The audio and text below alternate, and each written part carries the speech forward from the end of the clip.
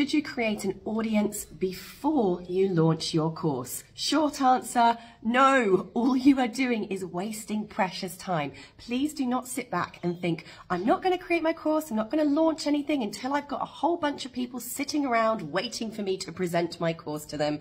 It is not how it works. You have to have something to attract people. If you don't have something, if you don't have free content, you don't have information, you don't have a product to promote, no one's going to come. There's nothing to attract people. People gather together in communities. People follow something that exists. It can be free stuff. It can be your courses. It can be what you stand for. It can be the messaging that you have out there, your personality. But in order to attract anyone at all, you first have to have that thing there for them to come and have a look at. If you do not have stuff that is going to pique people's interest, then you simply don't have anything worth following. When people say, I'm going to wait until I've got an audience, what do you mean? Is there a certain number of followers that you are waiting for before you launch? How long is it going to take to get that many followers? And when you do have that many followers, how do you know that they are definitely going to buy from you? Please do not waste precious time waiting for other people to just sit there and wait for you to do something. Do something now. Create content. Tell people what you have. There are billions of searches every single day on Google for your topic. There are already people that want what you have.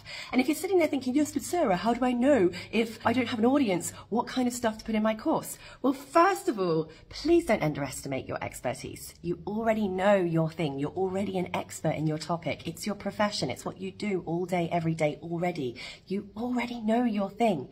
You don't need people who don't yet know your topic, which by the way is your target audience, to come along and tell you what you need to teach them. You are the teacher. If you enrolled in a university course and you sat in the classroom and your lecturer said, so what do you want me to teach you guys? I think you'd be a bit disappointed. Right? You'd expect that teacher to know what you need to be taught. And this is exactly the same thing. You know your topic. Please go and share it as it is. Now, of course, you are going to iterate that course content. It's going to evolve. You're going to add more to it. You're going to upgrade it. You're going to keep adding lessons on based on the questions that your audience, as they come along, because you have something to offer them, are going to ask you through the process of their growth and evolution as well. A course is never perfect. A course is never finished. It's a living, breathing thing that continues to evolve, change, update, and iterate for the entirety of its existence.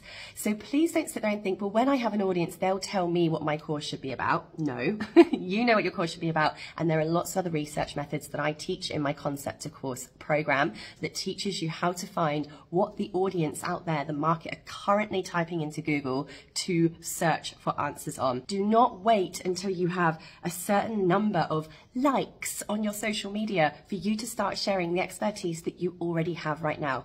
All you are doing is delaying your income and delaying changing people's lives. You have to create something now, start sharing content right now so that people start coming towards you for that information and for that content. Then create your paid offerings as quickly as possible so that people have something to buy. People are already interested right now. Please don't wait 10 years until you've got 1,000 followers that probably won't buy your thing anyway, because by the time you've waited 10 years, they've well and truly gone somewhere else for that information. I started my course creation journey before Facebook even existed. Should I have waited 5 years until Facebook came along? My audience isn't anywhere near where I want it to be yet. So should I just go and delete all of my courses right now until I've got 50,000 followers on my Facebook channel? Why would I do that? You only need one person. You only need one person to buy your course. Talk to that person, deliver an amazing VIP experience, give them the results that they came to you for.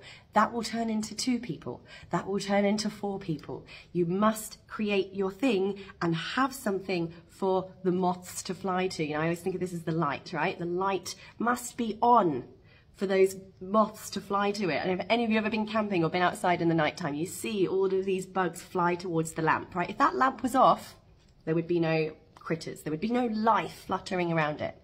Please turn the light on. Please start right now. Open the store. Start saying, here's what I've got now. Here's what I can share with you right now. And people will come.